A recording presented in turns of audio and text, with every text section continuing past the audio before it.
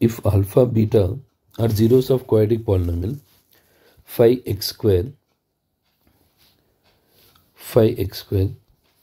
plus 5x square plus 5x plus 1. Find the value of alpha square plus beta square. Alpha square plus beta square. So this is the first question here. Now see, to split the middle term, 5 times 1 is 5. So 1, 5 are the factors. So it's not possible to split directly, prime factorization. So we'll use the identity, algebraic identity, alpha square plus beta square. I can write as alpha plus beta whole square minus 2 alpha beta. So here, if we'll compare with the standard one, ax square plus bx plus c, I'll write the values of a, b and c. A is 5, b is 5 and c is 1. So I'll calculate the value of alpha plus beta. Alpha plus beta is minus b by a. Alpha plus beta is minus b by a. So minus 5 by 5, so which is nothing but minus 1. Alpha into beta is c by a, which is 1 by 5. So alpha plus beta is minus 1.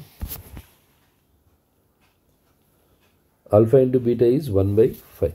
Now I will substitute the values over here. Minus 1 whole square minus 2 into 1 by 5. Minus 1 whole square is 1 minus 2 by 5. So LCM is here 5. So here 5 minus 2, which is nothing but 3. 3 by 5. So the first answer is 3 by 5. Now second one, if you'll see, you have to calculate the second one. I'll do it here. Second one is alpha power minus 1 plus beta power minus 1. So you can write it as 1 by alpha plus 1 by beta. So if you take LCM over here, alpha beta, so here beta plus alpha, because here you have alpha, so you need to multiply beta. Here you have beta, so you should multiply alpha. Alpha plus beta is minus 1 and alpha into beta is 1 by 5. So minus 1 into 5 by 1. So answer is minus 5. So alpha square plus beta square is 3 by 5.